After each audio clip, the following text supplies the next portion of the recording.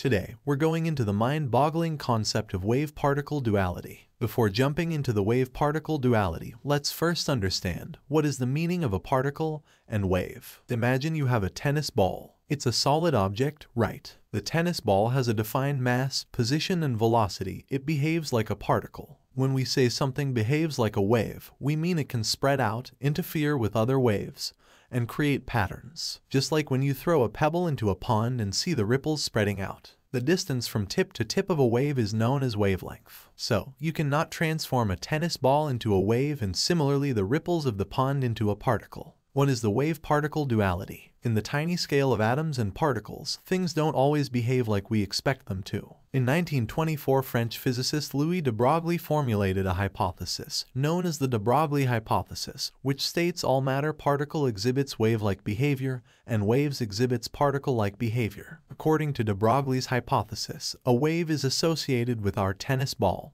Even a wave is also associated with our body. Now, replace our tennis ball with a subatomic particle like electrons. Electron has definite mass, position, and velocity, but according to de Broglie's hypothesis, electrons can behave like waves, which is one of the main concepts in quantum mechanics that every particle may be described as either a particle or a wave. De Broglie discovered that there's a relationship between the momentum of a particle and the wavelength of wave associated with it. It's called the de Broglie wavelength. When a particle has a higher momentum, its associated wave has a shorter wavelength. On the other hand, when a particle has lower momentum, its associated wave has a longer wavelength. In 1929, de Broglie was awarded Nobel Prize in Physics for his hypothesis.